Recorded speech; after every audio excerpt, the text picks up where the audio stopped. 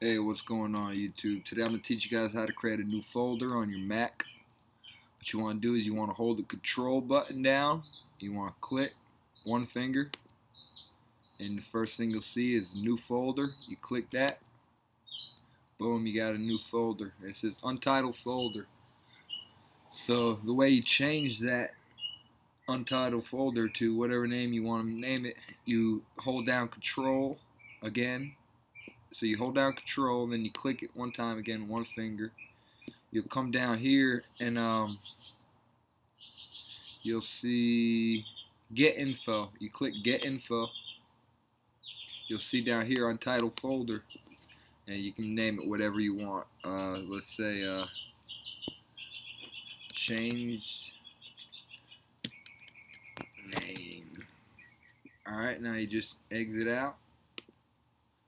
Boom, it's done. That's your new folder. Thanks for watching. If this helped you out, give it a thumbs up. Please subscribe to the channel. If you need any help with anything, leave a comment below and I'll help you out. Thanks.